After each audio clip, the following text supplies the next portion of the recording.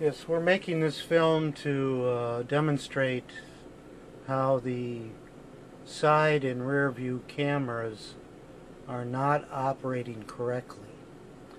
They were working this morning. They seem to go on and off. We're thinking maybe it's the temperature outside, but it just sometimes it works, sometimes it doesn't. The left side does not work most of the time. The right side camera does not work some of the time. So I'm going to show by starting the RV.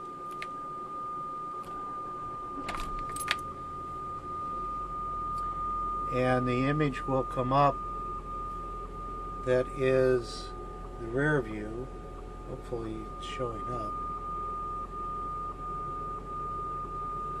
The camera is on auto now, and I'm going to use the turn signal to show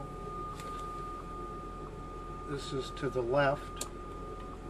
There is nothing there.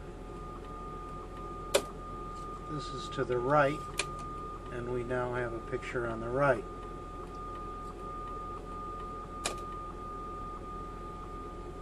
Now we're back to the back rear view. I'm going to put it on manual